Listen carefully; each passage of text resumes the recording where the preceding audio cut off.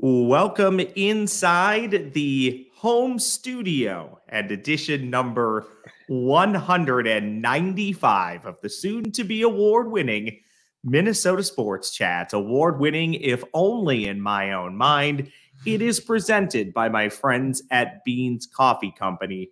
Promo code SPORTSCHAT. Again, promo code SPORTSCHAT at coffeebybeans.com. When you nab some great tasting coffee this holiday season, use that promo code. You'll save some cash. Perfect for holiday gift giving. A reminder, please tell your family and friends about this podcast. Rate and review kindly on Apple and Spotify. And don't forget, you can now watch the pod on YouTube. Just search Minnesota Sports Chat. Well, edition number 195 is the Gopher Review and Preview edition. At this point in year 7 of the PJ Fleck regime, this is only because I am contractually obligated to do so while the Gopher football team is still playing football games. They have at least one more game this Saturday taking on Wisconsin. Time will tell if there will be a second game. If they get to 6-6, they are bowl eligible and will play somewhere. At 5-7, bringing in my guy Daniel House from gophersguru.com at Daniel House MN on the X machine. Maybe you have dove in farther than I have. I don't know if there will be a path at 5-7. All depends on how many bowl eligible teams there are. Also, I guess I'm not even sure, would the Gophers accept a bid at 5-7? I think they probably would for that paycheck and practice time. What say you, Mr. Gophers Guru? I say 5 wins is probably an unrealistic path to a bowl game based on the available teams that are in the mix to claim some of those spots. So 5 wins is probably unlikely. 6 wins gets you probably in the conversation for bowl games before Christmas. So you're looking at maybe like a Liberty Bowl, Scooters Coffee Frisco Bowl. Oh boy. We want to go to the Beans Coffee Bowl. Maybe a Birmingham Bowl. Beans Coffee Bowl, that would be a great one at Huntington Bank Stadium. So let me ask you this. You and I were texting over the weekend. If the Gophers become bowl eligible, it's pretty likely that all the Big Ten slots will be filled up before it gets to them. So are there going to be enough teams in other conferences that don't have bowl eligible teams, or some of the bowls that you brought up, are those teams or bowls maybe currently without affiliations? What is correct? What is the path there? Yeah, that's exactly what it is. The bowl games that the Big Ten has tie-ins with, those are going to be full, especially when you look at some of the teams that are still in the mix, like Nebraska could win and get a bowl game. That's a possibility. So I look at it as it'll probably be one of those ones that I mentioned there, like Liberty Bowl, Birmingham Bowl, Scooters Coffee Frisco Bowl, something along those lines. I don't see it being the Quick Lane Bowl. It could be. My understanding is they could go back to Phoenix if that's an option. Will they close the roof if it's raining this time? I would hope. Maybe that will be part of the bowl contract. But yeah, I don't know, man. They got to win this game, though. They got to win this game, though. I tell you what, this is going to be a close one. So here's one for you, Daniel. This is us on the fly. Is there much you even want to talk about from the Ohio State game, or can we just go straight to Wisconsin?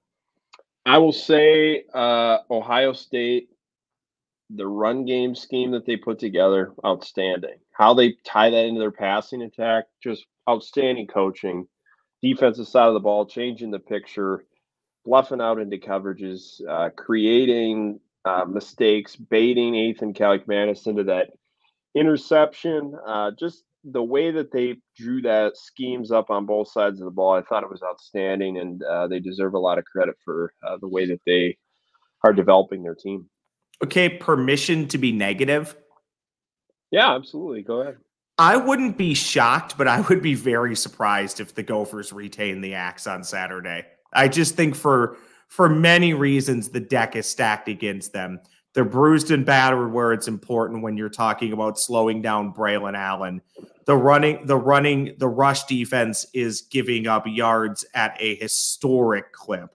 The offense, albeit against Ohio State, looks like a mess. They scored 30 points against Purdue. In all honesty, I feel like they probably should have scored a lot more than that, and you're going to play a better defense. Wisconsin is now bowl eligible. I get they got that out of the way, but I think 7-5 and retaining the Axe means a heck of a lot more to them, or at least in their locker room.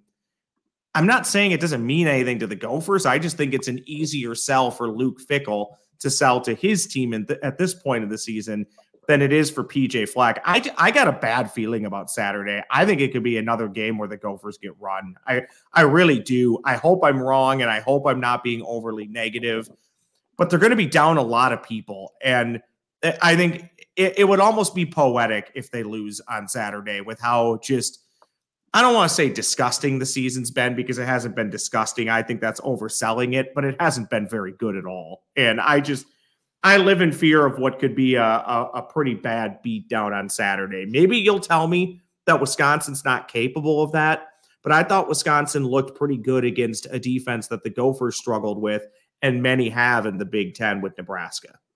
Yeah, Wisconsin's beat up too, though. I mean, Hunter Waller's uncertain status right now. Will Pauling, their best receiver, might not be able to go.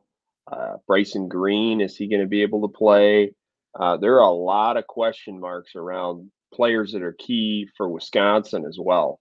So that complicates being able to project, who's successful in this game, who's going to win. That's why I always say, I think projection, Ross, in these games, especially later in the season, is a lot harder than people imagine coming into the week, because we don't know who's going to play, who's available. Nobody knows unless you're in the walls.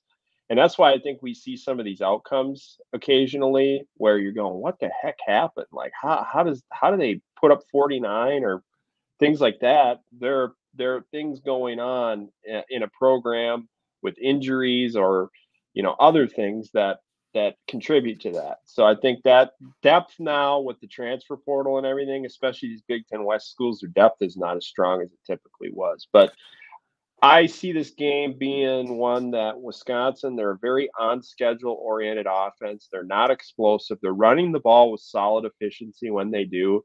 Their passing game has been less impressive and efficient.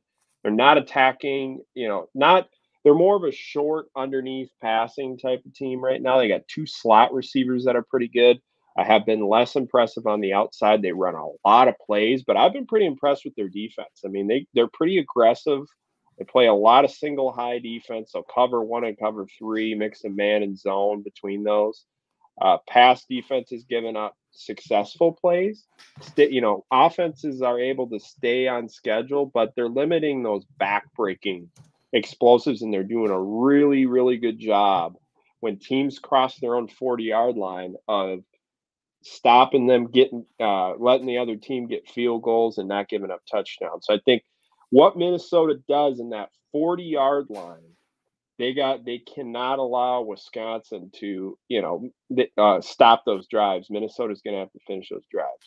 So you kind of just stole my thunder a little bit. I was going to ask you, for the Gophers to retain the Axe and win it for the 4th time in 6 years, which I do think is a very big deal, and maybe that is actually being used as a selling point, to get a nice winning streak going. I think Kansas State has now beaten Kansas 14 or 15 times in a row. If you remember, Wisconsin, well, I think we all remember, beat Minnesota basically 15 straight years. Was it 13 or 14 straight times before Minnesota finally ended that streak? What is most important? Is it going to be functionality? They're both important, don't get me wrong.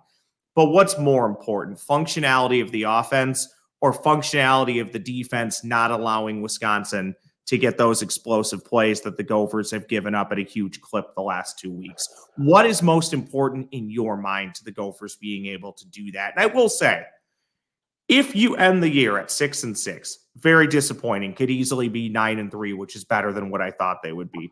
Probably make the case they should at least be 8-4.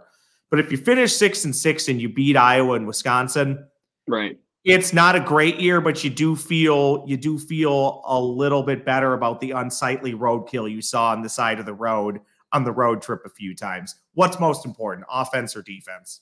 I would say early down defense will be an important component of this game because, like I said, Wisconsin and on schedule offense, when they're running the ball, they're pretty efficient with it. They mix between gap and zone schemes. Braylon Allen played last week, battling through injury. Got to swarm to the ball, breaks a lot of tackles. He's got 44 forced missed tackles this year, lots of yards after contact. One of those guys that you can't just lunge at, try to arm tackle. You're going to have to swarm to the football, make plays. And I think tackling in space is going to be a huge component of this game because you look at Phil Longo's air raid style offense, the concepts they use, he's going to be holding the ball for a long period of time. You look at like 60% of Tanner Mordecai's dropbacks last more than 2.5 seconds. So he's waiting for stuff to develop open. Guys, they have the instruction as a passing game. They're reading the coverage. It's not as much a concept thing. It's more freelance where you have the ability to break open into green grass. Like you get a specific concept, but if there's green grass available, that receiver can break his route into a different spot. The quarterback has the ability to throw that ball into the window as well. So I say tackling early down defense, you want to get Wisconsin backed up to the point where then you can do some things creatively on third down to cause some problems. There's one matchup, Ross, though, Braylon Allen in pass protection. If they can get him into third and long and Braylon Allen's on the field in pass protection, they need to go after him in that capacity. A good note there and something to look forward to on Saturday, whether you're at the game or watching on TV, if those opportunities present themselves, what comes of them. On the defensive side, Daniel, would I be overstating it if I thought, and maybe it was just a little bit of Ohio State going through the motions, I don't know. I thought until the game went pear-shaped and the Gophers got blitzkrieg to start the second half, I was mildly impressed and intrigued by the defense, how they were able to at least stay in the game. Can they take that and translate that to success on Saturday against Wisconsin? Yeah, I thought they did some good things defensively throughout the day. I mean, there were just, you look at the first drive, absolute medley of rushing concepts. I mean, you got power, you got counter, you got pin and pull, you got outside zone out of pistol, like all these different things that you got to defend. And once Minnesota settled in, made the adjustments that they need to make, things started to improve. They were able to, they were able to hold them to some field goals when they got down deep in Minnesota's territory. And then, obviously the explosive was a big turning point right out of halftime. And then the offense, commits two turnovers there. And that's just the ultimate killer, like we saw at the Vikings the other night. You can't lose that turnover battle. And so I thought the defense built on some things. The defensive line has been, pretty solid throughout the season. I feel like they've been physical, and when they're playing hard and physical, you're going to have a chance. Like that defensive line, that has been the group that I think sparks a lot of positive energy for Minnesota's defense. Now it's all about tightening up the coverage drops and doing things well in the back end. In the long history of Wisconsin running backs, where does Braylon Allen, where does he rank for you, at least in recent memory, when you talk about Ball, Dane, oh boy, who else am I missing? Melvin Gordon, who else am I missing? White. There we go, James White. I would put Jonathan Taylor at the top for sure. Oh, how could I forget John? See, there's been so many, you forget them. That's how good they've been. Running back, I know people at the University of Minnesota would take umbrage to that, and they probably should, but both universities have churned out some good talent. Yeah, I mean, Jonathan Taylor's at the top of the list for me. I would put Braylon Allen maybe as high as some other people would, but, Monty Ball and James White, just dynamic backs as well. I mean, all those running backs are similar style players, except I put Jonathan Taylor up in the elite tier, and I put everybody else in the solid back tier. I think it's hard to compare players. I've said this for a while because I think style of play is so different. Like even 7 years ago when PJ Fleck got here, Ross, like the game has changed a lot in terms of style and conceptually and what people do. And you see some shift back to some old school stuff with some new school. Like that's the best part about this thing for me because I love studying how this game changes in subtle ways. Every year there's something new, Ross, and that's the best part of football. Okay, loaded question here. It's a very hot button issue right now amongst Gopher fans. Yeah. Where would you rank Ethan Kaliak-Manis right now? Or not rank. I'm not asking you to rank him. Yeah. The last 2-3 weeks, where do you think his progression has been? Because I actually thought against Illinois, he was fine. Statistically, he was okay. Made some mistakes late that we've talked about that probably back-to-back plays probably cost them the game and what could be bowl eligibility. He was okay against Purdue, but again, much more shaky in the second half. And I'll throw out Ohio State, not just because the game doesn't count. I'm not saying that, but I just don't realistically think the game plan was really allowing him to do anything. But if you want to lump it all together in the last 3 weeks, where do you think he's at? Because I would say in the last 3 weeks, maybe it's the best football he's played all year. But that would also kind of tell you why this team is 5-6, because it might be the best football he's played all year.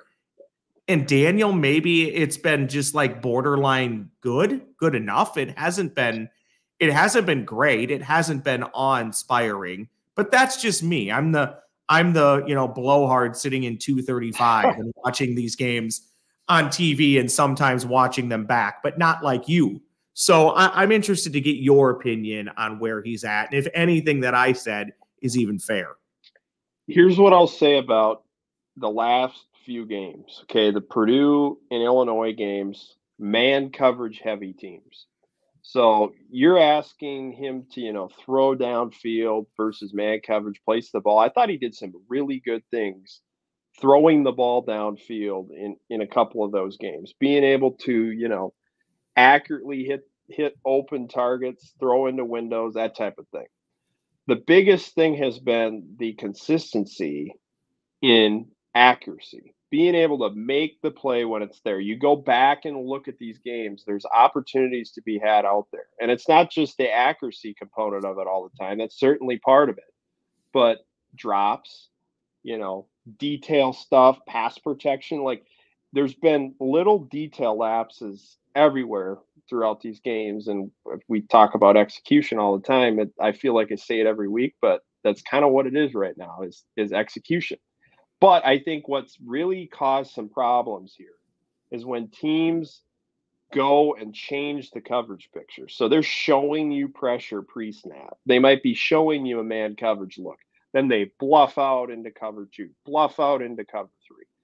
You look at that interception that they had, you got the curl flat zone dropper, the nickel, widening out a zone drop, reading the eyes of Kaliak-Manis and jumping right in front of Brevin Spanford's route. It's that field vision. It's that processing.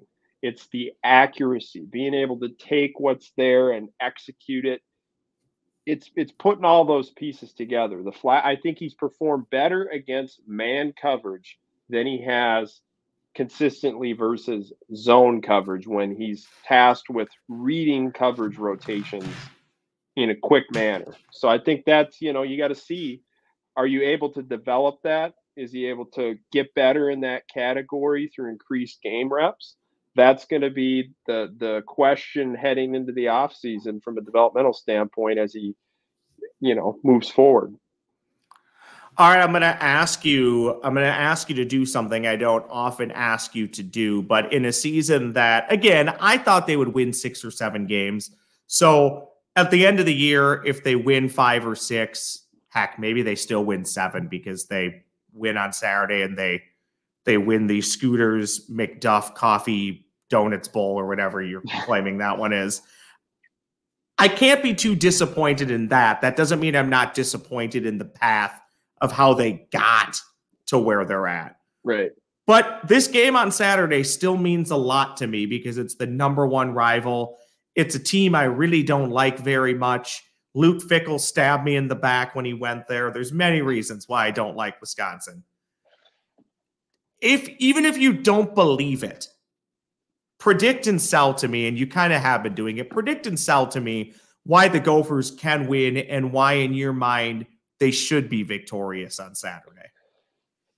They just have to play. Pump me up. That's what I'm asking. They have to play a complete game, Ross. Mistake-free. You cannot turn the football over. That you have to be completely perfect in that area. You cannot lose the turnover battle. That's the first thing. Then I'd say you got to be able to swarm to the ball and tackle well. Because if they're breaking tackles and they're hitting underneath passing concepts and picking up explosives are the ultimate way to get beat in any level of football.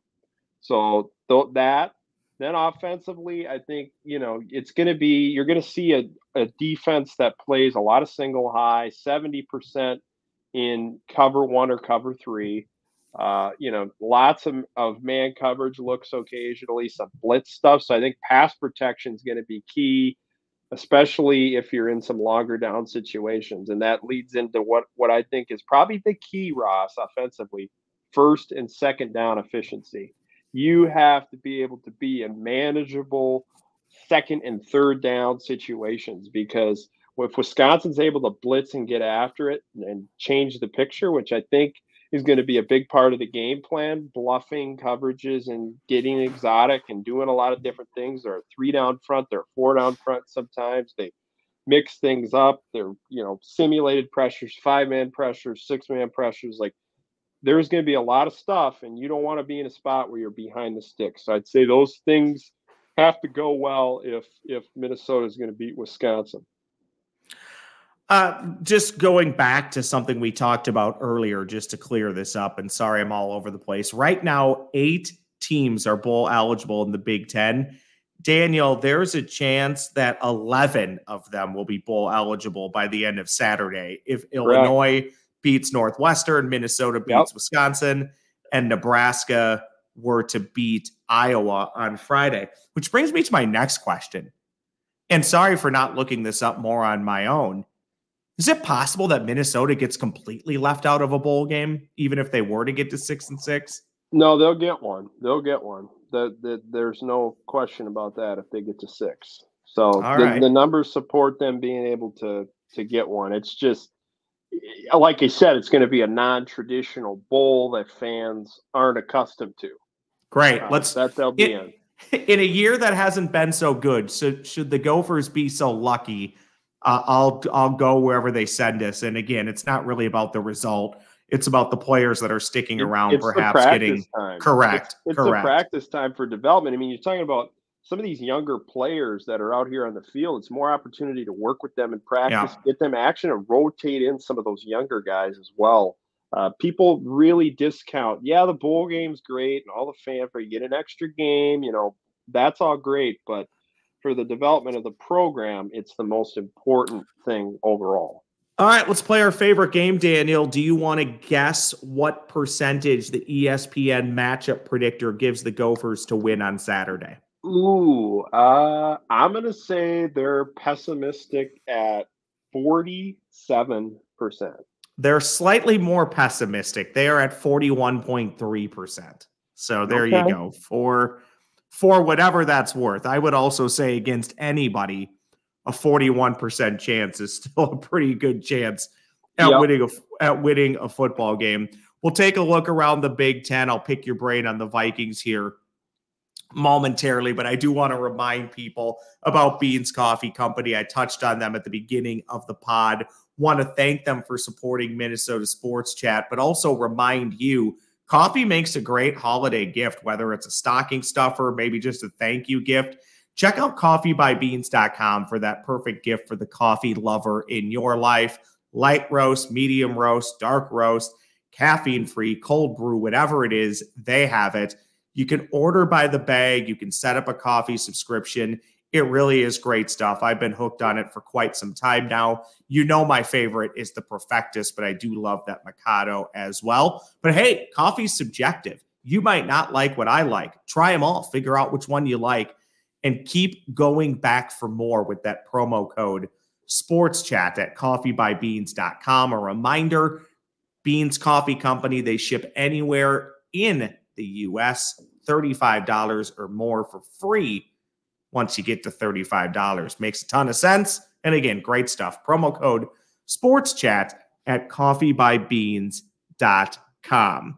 Looking around the Big Ten, Daniel, I mean, it's the game, right? It's Ohio State and Michigan. There are some fun rivalries this week. Indiana, Purdue, I always enjoy seeing who wins the old Oak and Bucket because I think it's a cool trophy. Northwestern Illinois, probably big to them.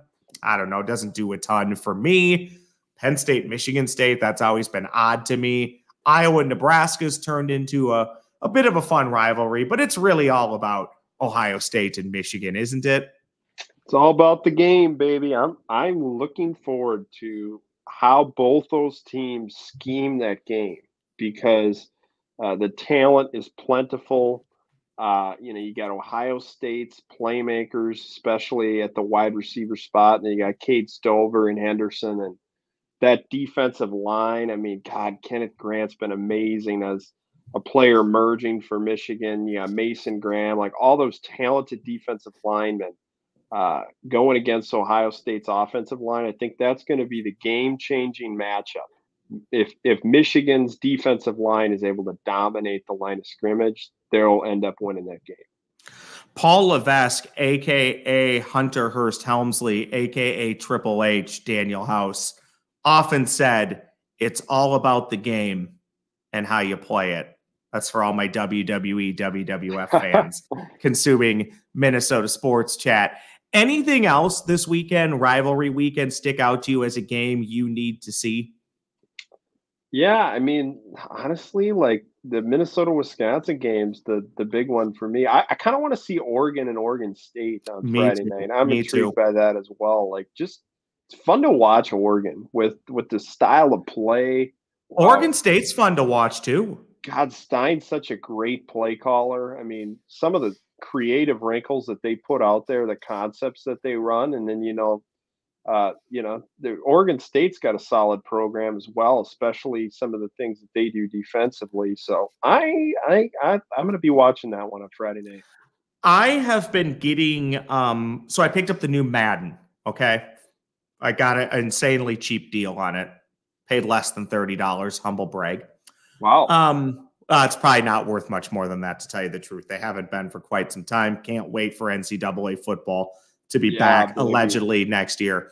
I'm going to run a play by you, okay? And you tell me if you like it or not, okay? Let's just say I'm the Minnesota Vikings, and let's just say I'm playing Denver. What do you think of this play? What if I take my tight end? I put him under center on 3rd and 1. From my 30-yard line, and I run an option play to my quarterback, and I get him blasted so he fumbles. Think that's a good play to run in that situation? It's probably not the gadget play that I would choose, especially when you're on you're on another quarterback. It's not a bad play. I just didn't love the time and the situation of using it when all you had to do was literally move forward for a first down. To me, that's more of like a red zone play. Yeah, or like, get across the 50. Get across the 50 and run it on 1st or 2nd down, not 3rd and short. I think that hit affected him. I don't know. I just didn't feel like maybe Dobbs was right during that game. Maybe I'm reading into it. I don't know. I just feel like you take a hit like that. My gosh. Here's a dumb question. Yeah, I fully admit this is a dumb question. I don't think you can fake your way through the concussion test, but like, what is the bar?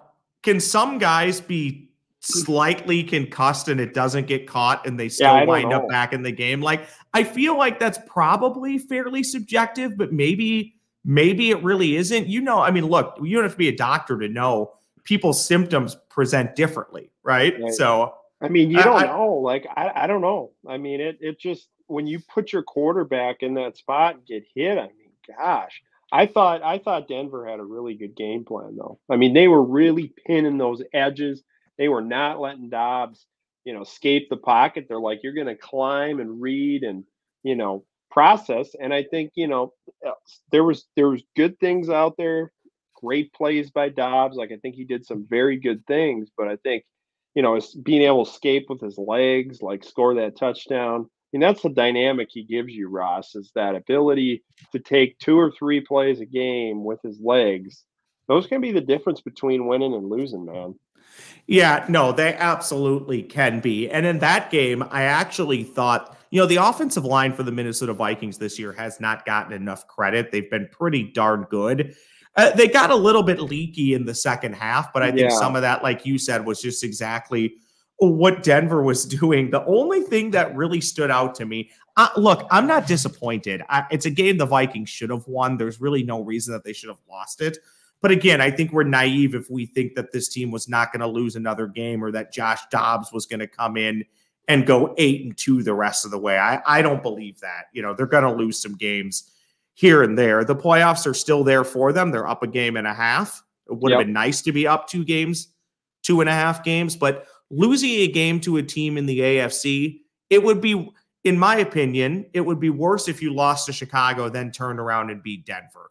Now you still have the opportunity to turn around, beat a team in your division, beat a team in your conference, and that can still help you an awful lot. The only thing that mainly stood out to me in the game that I didn't love was I was just a little thrown off by Kevin O'Connell and the play calling in the second half. I think this has been, I said this on Before I Die with Purple Daily. I feel like the last 2 weeks, to steal a NASCAR term, in the second half, he's tried to put the restrictor plate on Josh Dobbs, tried to slow him down a little bit and not let him do what he does best, which is, be creative. And why I say that is just, you get down inside the 10 and you hand the ball off twice and pick up a half a yard. You'd like to take one shot to the end zone. And I know on third down they tried, and I believe that was the play that got blown up. And that whole second half was coached very conservatively. Aside from the fake punt, which is a ballsy, gutsy call, you make that call, and then the rest of the half, you act like you have Spurgeon win, and you're trying not to let him do anything. So, well, here's the deal: that fumble was just huge. You're up 17-9 late in the third quarter. You're at Denver's 34. You're running the ball well. Your offense is showing rhythm. If you're able to finish that drive with a touchdown there and you don't turn it over, turnovers have been the name of the game, Ross. This team is lost when they are losing the football. 13-2 in the turnover margin, losing. I was like, 13 turnovers. I'm trying to think of what it was. It was like combined 13. It's like 13-2 in the turnover margin or turnover battle in the 5 combined losses. Well, and in the Denver game specifically, Russell Wilson, you can poke fun at him all you want. You can say he's not the same Russell Wilson, which I think is true. But what he's doing this year is he's passed for over 2,000 yards. He's on pace for 3,500, which isn't a ton in today's day and age. But Daniel, he's thrown 19 touchdown passes and 4 interceptions. That's the recipe for getting back into the mix like they have. And you have the Vikings, who, to your point, Judd talked about this today, again, Before I Die, Purple Daily, and it's not, a super hot take, but he's right. You could make the case if this team just didn't turn the ball over somehow, some way, they would be 10-1 and they would have the number 1 seed if they would just stop turning the ball over, which also then still makes you believe. I don't really believe it, but it is possible this team could win some playoff games. You just can't turn the ball over, especially on the road. And if you do turn the ball over, you're basically forcing your defense to try and play even up and go turnover for turnover, and that's not fair. Well, I love how the defense is playing right now. I mean, Me physical too. up front, playing the run. Love the mix of concepts, the disguises in the front and the back end. The defense is playing confident, and they're looking good. And Blackman's in position there. Just got to play the ball. I mean, that's really all it is at the end of the game there. And he'll learn and get better over time. But, it comes back to the turnovers. And like you said, if you're able to limit those, I don't know what's going to happen. We'll soon find out. I think I did this with you last year, but I don't remember, so it doesn't matter. So I'll ask it again. In closing, Thanksgiving hot take. Ooh. I'll give you mine. Okay. And they're not super hot takes. Turkey is average at best, but I will eat it because it's Thanksgiving. I just don't. Yeah. I don't crave it. I'd rather have ham. That's half of the hot take. The other half take. Earlier today, I said that pumpkin pie was garbage, or trash is maybe what I said. I'm going to retract that a little bit. To me, it's just I don't really care for it. I'm pumpkin pie agnostic. I'll have it tomorrow. This podcast is dropping on Wednesday, so I'll have it, but I don't need it. Like the half a piece of pie that I eat tomorrow of pumpkin pie will be all that I eat for a calendar year. Well, my mom's pumpkin pie is very, very good. Well, I've never had that, so I can't throw that under the bus. It's a little different spin. It's a little different spin on pumpkin pie. I think the faithful would like it. I think the faithful. Okay. I would say. So you want my hot take? Hot take. It can be good or bad. My other hot take is it might be the best holiday of the year. I don't know if that's a hot take. You're asked to do nothing other than maybe bring food, make food, be happy, and I guess to steal a Christmas term, be merry and be amongst the people that in theory you love and care about. So I think that part's really cool. But your biggest hot take? I don't see the fascination with green bean casserole. See, okay, you know what? Okay, sorry to cut you off. I think you said that last year, and that was a revelation to me because I didn't know that people did that on Thanksgiving. My family has never been a green bean casserole family. Yeah, but I hear it from so many people. Like, I don't know.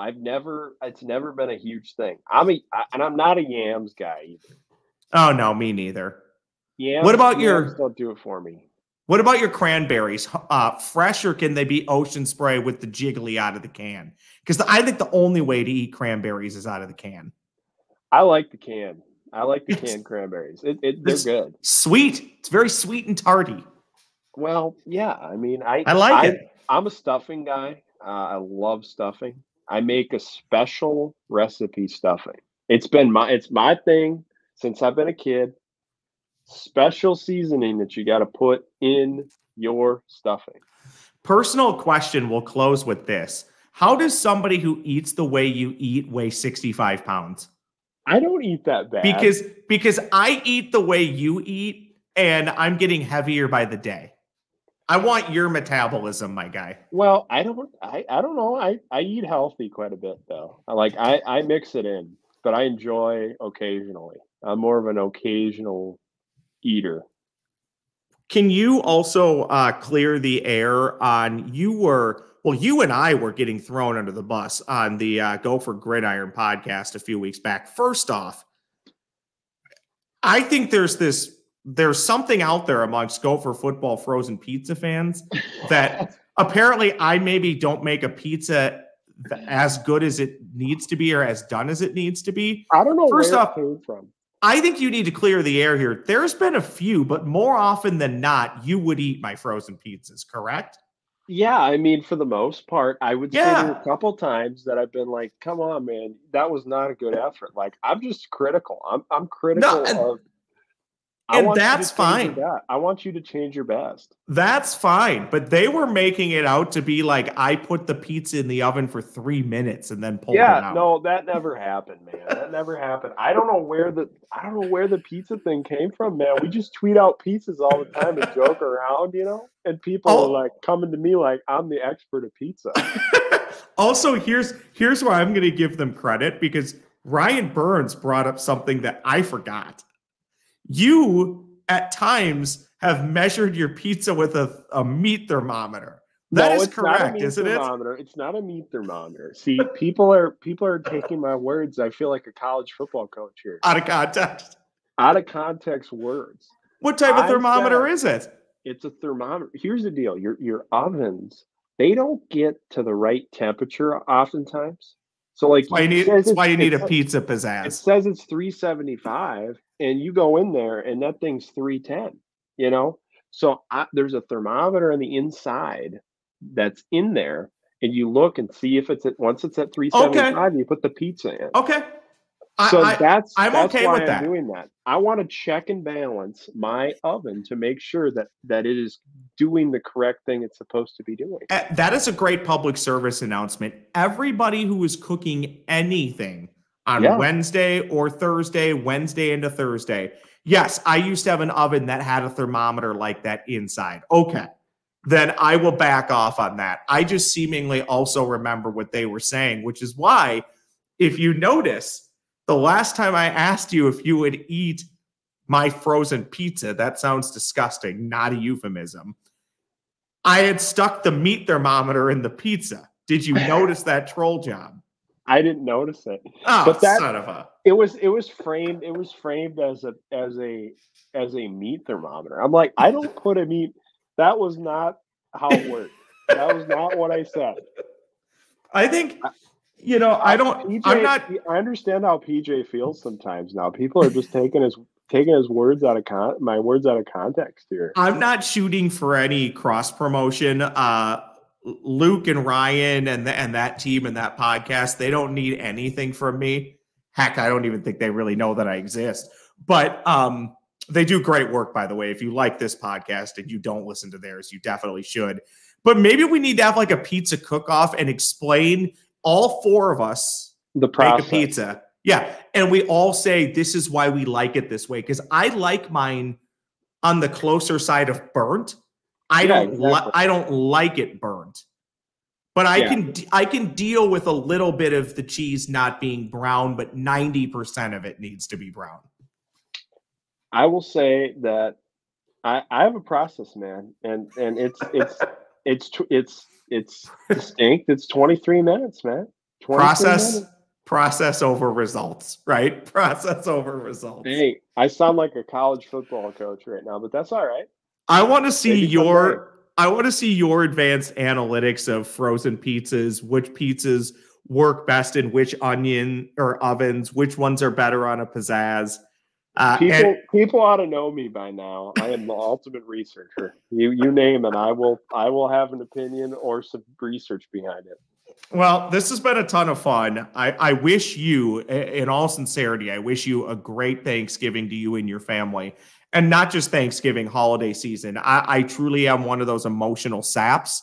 I want the people around me to have just the best times and the best lives they possibly can be, you and your family included. And I also really want people to enjoy this time of year. I think it can be a very magical and fun time of year, but I also know it can be a very difficult time for some people too. So if you see somebody having a difficult time, or you notice maybe somebody is, you might not always know how to help them, but do your best to try and help them. That is my message heading into the holiday season here. And if I can help anybody in any way, I don't even know what that is, just please reach out and I will do my best to do so. So thank you to everybody for listening. Thank you to Daniel. Daniel, in closing, what's on the site, and do you have any Thanksgiving well wishes for the masses? Everything that you said, you said it perfectly. Enjoy the holiday season, those year round. Cherish those moments that you have with everyone, and be thankful for what you have, because this world, I feel like we move so fast and sometimes don't appreciate those people around us in the small moments. So wishing everybody a happy Thanksgiving. Stuff is out on the site for the game this week. Last game, and then transfer portal hits mania, baby. Let's go. Yes, transfer it does. Portal time. Hit the ground running. I'm ready to go. I was watching FCS defensive backs today, getting ready. So, and win or lose, Daniel, on Saturday, enjoy it. It was literally, it seems like yesterday we were assembling for Gophers in Nebraska, and here the season is either going to come to an end on Saturday or they'll get one more game. Doesn't really matter, because the bowl game will be a couple weeks after. But just enjoy the games, enjoy the process. If you love the sport of college football, just take it in and enjoy it one more time, independent of the result. Because in a way, at least for me, and my buddies and I have talked about this, it's when you go to a Gopher football game or a college football game or any type of event, it's really more about the memories you're creating than the result. The result does matter. It's more fun when your team wins, but it shouldn't be everything. So certainly enjoy the company of those that you may be spending some time with, not only this holiday season, but at the Gopher game, you're either watching or at on Saturday. And oh, by the way, at some point, Daniel, we'll have to sit down and talk a little Gopher basketball when the time's right. Let's go. Let's get a little deeper into the season. Thanks, buddy. Thanks. Have a good Thanksgiving. That's Daniel House, gophersguru.com, at Daniel House MN on the Twitter machine. I would be at the Ross Brendel on the Twitter and X machine. Happy holidays, everybody. Have a great Thanksgiving. Thank you so much for listening. We'll talk again real soon.